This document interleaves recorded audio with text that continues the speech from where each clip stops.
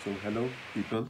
So in this video, I'm going to describe about some of the effective journal lines of most important topics.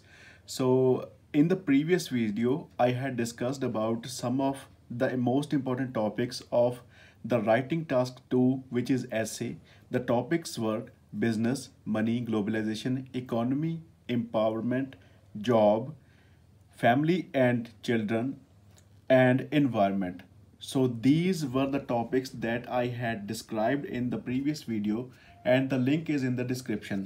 So now let us talk about some of the other most important topics which are definitely going to come in the writing task 2 in IELTS exams. So first one is the arts.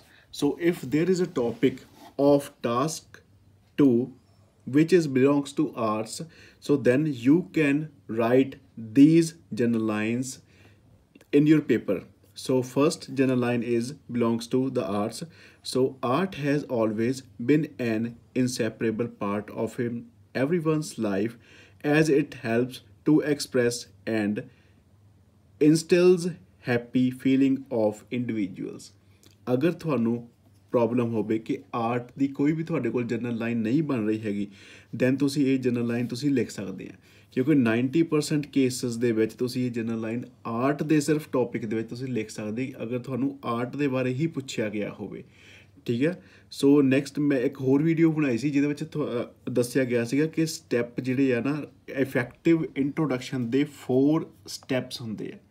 So the introduction, the line, the general line is the first topic, the first step, sorry. The first step is the general line, and then the second step is the statement which is molded. Okay, so next topic is the government. If there is a topic related to the government or authorities, then you can write this general line, which is the government of people, by the people, for the people, should not perish from the earth. ਮਤਲਬ ਕੀ ਹੈ ਕਿ government ਜਿਹੜੀ ਲੋਕਾਂ ਦੁਆਰਾ ਚੁਣੀ ਹੋਈ ਹੈ, ਲੋਕਾਂ ਦੀ ਹੀ ਗੌਰਮੈਂਟ ਆ, ਉਹ ਪੈਰਿਸ਼ ਦਾ ਮਤਲਬ ਹੁੰਦਾ ਖਤਮ ਹੋਣਾ, ਫਿਨਿਸ਼ ਨਹੀਂ ਹੋਣੀ ਚਾਹੀਦੀ ਫਰੋਮ ਦਾ ਅਰਥ ਤੋਂ ਖਤਮ ਨਹੀਂ ਹੋਣੀ ਚਾਹੀਦੀ।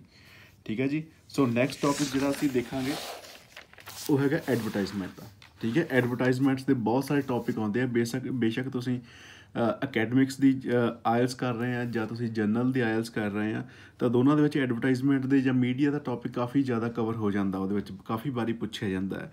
ਸੋ ਇਸ ਟੌਪਿਕ ਦੇ ਵਿੱਚ ਤੁਸੀਂ ਜਿਹੜਾ ਫਸਟ ਸਟੈਪ ਜੋ ਕਿ ਤੁਸੀਂ ਜਨਰਲ ਲਾਈਨ ਲਿਖਣੀ ਹੈ ਨਾ, ਤੁਸੀਂ ਇਹ ਲਿਖ ਸਕਦੇ, ਤੁਸੀਂ ਬੋਲ ਵੀ ਸਕਦੇ ਆ। ਠੀਕ ਹੈ। ਸਾਡੀ ਸਪੀਕਿੰਗ ਦੇ ਵਿੱਚ ਤੁਸੀਂ ਇਹ ਬੋਲ ਸਕਦੇ ਆ ਅਗਰ ਤੁਹਾਨੂੰ ਐਡਵਰਟਾਈਜ਼ਮੈਂਟ ਦੇ ਉੱਤੇ ਕੋਈ ਟੌਪਿਕ ਪੁੱਛਿਆ ਜਾਂਦਾ ਜਾਂ ਕਿਊ ਕਾਰਡ ਪੁੱਛਿਆ ਜਾਂਦਾ ਹੈ। ਸੋ ਦ line is whether it is on TV, radio, or hoardings at the side of the road, advertisements have become inseparable part of people's life. Advertising is a powerful and persuasive medium. Advertisement ਜਿਹੜੀਆਂ ਆ ਉਹ ਚਾਹੇ TV ਦੇ ਉੱਤੇ ਹੋਣ ਜਾਂ radio ਦੇ ਉੱਤੇ ਹੋਣ ਜਾਂ ਹੋਰਡਿੰਗਸ ਦੇ ਉੱਤੇ ਹੋਣ ਜਾਂ ਸਾਈਡ ਆਫ ਦਾ ਰੋਡ ਜਿਹੜੇ ਹੋਰਡਿੰਗਸ ਲੱਗੇ ਹੁੰਦੇ ਉਹਨਾਂ ਦੇ ਉੱਪਰ ਹੋਣ, ਐਡਵਰਟਾਈਜ਼ਮੈਂਟ ਜਿਹੜੀ ਆ ਸਾਡੀ ਲਾਈਫ ਦਾ ਇਨਸੈਪਰੇਬਲ ਪਾਰਟ ਆ। ਇਨਸੈਪਰੇਬਲ ਪਾਰਟ ਹੁੰਦਾ ਹੈ ਜਿਸ ਪਾਰਟ ਨੂੰ ਅਲੱਗ ਨਹੀਂ ਕੀਤਾ ਜਾ ਸਕਦਾ। ਇਨਸੈਪਰੇਬਲ, ਸੈਪਰੇਟ ਹੋਣਾ ਅਲੱਗ ਹੁੰਦਾ, ਜਦੋਂ ਮੂਹਰੇ ਇਨ ਲੱਗ ਗਿਆ ਦੈਟ ਮੀਨਸ ਇਨਸੈਪਰੇਬਲ ਮੀਨਸ ਜਿਹਨੂੰ ਅਲੱਗ ਨਹੀਂ ਕੀਤਾ ਜਾ ਸਕਦਾ। ਠੀਕ ਹੈ ਜੀ। ਉਸ ਤਰੀਕੇ ਦਾ ਪਾਰਟ ਹੈ ਐਡਵਰਟਾਈਜ਼ਮੈਂਟਸ, ਕਿਉਂਕਿ ਅਸੀਂ ਐਡਵਰਟਾਈਜ਼ਮੈਂਟਸ ਹਮੇਸ਼ਾ ਦੇਖਦੇ ਹਾਂ ਚਾਹੇ ਰੋਡ ਦੇ ਸਾਈਡ ਦੇ ਉੱਤੇ ਹੋਵੇ ਜਾਂ ਕਿਤੇ ਵੀ ਹੋਵੇ। ਠੀਕ ਹੈ। ਤੁਸੀਂ ਇਹ ਪੂਰੀ ਦੀ ਪੂਰੀ ਇੱਕ ਜਨਰਲ ਲਾਈਨ ਆ, ਤੁਸੀਂ ਰੱਟ ਲਓ, ਬੋਲ ਵੀ ਸਕਦੇ ਹੋ ਤੁਸੀਂ ਸਪੀਕਿੰਗ ਦੇ ਵਿੱਚ, ਐਂਡ ਜਦੋਂ ਤੁਸੀਂ ਰਾਈਟਿੰਗ ਦਾ ਟੌਪਿਕ ਲਿਖਣਾ ਹੈ ਨਾ ਤਾਂ ਉਹਦੇ ਵਿੱਚ ਲਿਖ ਵੀ ਸਕਦੇ ਆ ਫਸਟ ਸਟੈਪ ਦੇ ਉੱਤੇ। ਠੀਕ ਹੈ। ਸ਼ੁਰੂ ਇੱਥੋਂ ਕਰਨਾ ਆਪਾਂ। ਸੋ ਨੈਕਸਟ ਹੈਗਾ ਜੇ ਤੁਹਾਨੂੰ ਕੋਈ ਸਾਇੰਸ ਦੇ ਨਾਲ ਰਿਲੇਟਡ ਟੌਪਿਕ ਆਵੇ, ਠੀਕ ਹੈ, ਦੈਨ ਤੁਸੀਂ ਕੀ ਕਰਨਾ, ਇਹ ਆਪਾਂ ਜਨਰਲ ਲਾਈਨ ਯੂਜ਼ ਕਰਨੀ ਆ। Science knows no country because knowledge belongs to humanity and is the torch which ਇਲੂਮੀਨੇਟਸ the world. ਕਹਿੰਦੇ ਕਿ ਸਾਇੰਸ ਜਿਹੜੀ ਆ ਉਹ ਕਿਸੇ ਕੰਟਰੀ ਨੂੰ ਨਹੀਂ ਪਛਾਣਦੀ, ਬਿਕੋਜ਼ ਜੋ ਨੌਲੇਜ ਆ ਨਾ ਉਹ ਬਿਲੋਂਗਸ ਟੂ ਹਿਊਮੈਨਿਟੀ। ਨੌਲੇਜ ਜਿਹੜੀ ਆ ਹਿਊਮੈਨਿਟੀ ਨੂੰ ਬਿਲੋਂਗ ਕਰਦੀ ਆ। ਸੋ ਇਹ ਕੀ ਕਰਦੀ ਆ ਕਿ ਟਾਰਚ ਦਾ ਕੰਮ ਕਰਦੀ। ਇਲੂਮੀਨੇਟਸ ਹੁੰਦਾ ਰੋਸ਼ਨਾਉਣਾ। ਠੀਕ ਹੈ। ਜੋ ਕਿ ਵਰਲਡ ਨੂੰ ਰੋਸ਼ਨ ਕਰਦੀ ਹੈ। ਠੀਕ ਹੈ ਜੀ। ਤੁਸੀਂ ਇਹ video wisdom education point RDC 'ਤੇ ਦੇਖ ਰਹੇ ਆ। ਸਾਡਾ ਚੈਨਲ ਫੋਲੋ ਕਰੋ, ਸਬਸਕ੍ਰਾਈਬ ਕਰੋ, ਅਤੇ ਹੋਰ ਵੀ ਆਇਲਸ ਦੇ ਨਾਲ ਰਿਲੇਟਡ ਵੀਡੀਓਜ਼ ਜੋ ਕਿ ਬਹੁਤ ਇੰਪੋਰਟੈਂਟ ਟੌਪਿਕਸ ਅਸੀਂ ਕਵਰ ਕੀਤੇ ਹੋਏ ਆ ਉਹਨੂੰ ਜ਼ਰੂਰ ਦੇਖੋ। So next topic is health. Health ਦੇ ਉੱਪਰ ਕੋਈ ਵੀ ਤੁਹਾਨੂੰ ਹੈਲਥ ਦੇ ਉੱਤੇ ਡਿਜ਼ੀਜ਼ ਦੇ ਉੱਤੇ ਆਵੇ ਟੌਪਿਕ ਤਾਂ ਤੁਸੀਂ ਇਹ ਜਨਰਲ ਲਾਈਨ ਯੂਜ਼ ਕਰ ਸਕਦੇ ਆ। ਦ ਗ੍ਰੇਟੈਸਟ ਵੈਲਥ ਇਜ਼ ਹੈਲਥ। ਠੀਕ ਹੈ। So next topic is education. Educations purpose is to replace N empty ਮਾइंड with N open one. ਠੀਕ ਹੈ। ਈਜ਼ੀ ਜਿਹੀਆਂ ਜਨਰਲ ਲਾਈਨਸ ਆ, ਤੁਸੀਂ ਰੱਟਾ ਮਾਰ ਲਓ, ਇਹੀ ਬੋਲ ਦਿਓ ਤੇ ਇਹੀ ਲਿਖ ਸਕਦੇ ਆ। So next topic is tourism. Traveling is a beautiful thing as it helps people to learn about the world, try new experience, taste different kind of food। ਠੀਕ ਹੈ ਜੀ। ਸੋ ਇਹ ਟੂਰਿਜ਼ਮ ਦੀ ਸਾਡੀ ਜਨਰਲ ਲਾਈਨ ਸੀਗੀ। ਤੁਸੀਂ ਇਹ ਵੀ ਯੂਜ਼ ਕਰ ਸਕਦੇ ਬੋਲਣ ਦੇ ਵਿੱਚ ਵੀ ਐਂਡ ਤੁਸੀਂ ਲਿਖਣ ਦੇ ਵਿੱਚ ਵੀ ਇਹ ਯੂਜ਼ ਕਰ ਸਕਦੇ ਆ।